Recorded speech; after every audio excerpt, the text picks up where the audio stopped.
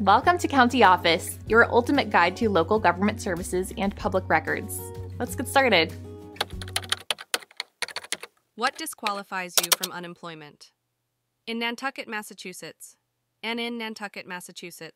certain factors can disqualify you from receiving unemployment benefits.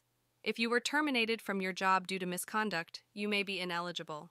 Misconduct includes violating company policies, insubordination, or illegal activities at work. If you voluntarily quit your job without good cause, you may also be disqualified from receiving benefits.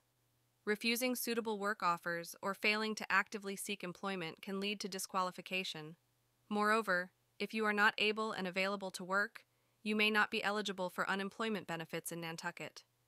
Understanding these disqualifying factors is crucial for those seeking unemployment assistance in the area.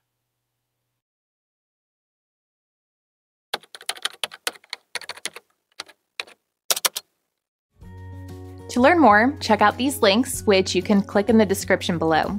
And feel free to comment your questions. We're here to help.